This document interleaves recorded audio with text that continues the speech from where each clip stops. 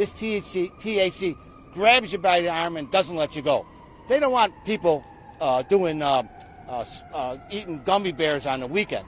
They want sustained growth.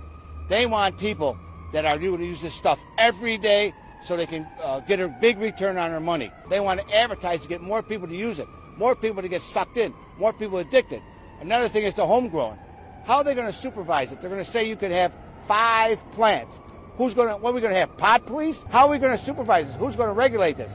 As one of my minority legislators said, they're going to be growing it on the back porch and selling it on the front porch.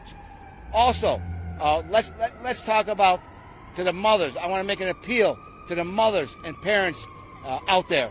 Is this what you really want for your children? We have experts in the field that need to be allowed to testify on what this is going to do to our children and how it's going to promote how many more people they're going to addict it.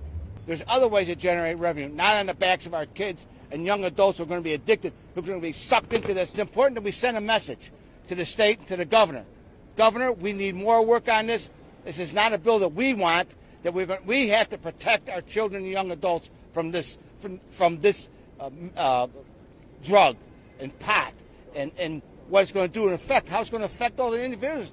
Listen, do you want this stuff in your neighborhood? Minorities have said to me, thank you, Marty Moylan, you're giving us coverage because we don't want this stuff in our neighborhood. They want a return on their money. A guy spends $1 billion. He doesn't want people eating brownies on the weekend. He wants sustained use. He wants more and more people to use it every day.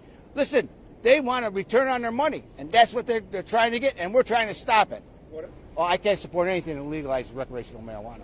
Nope, no. I'm not going to do this to our children and grandchildren and young adults.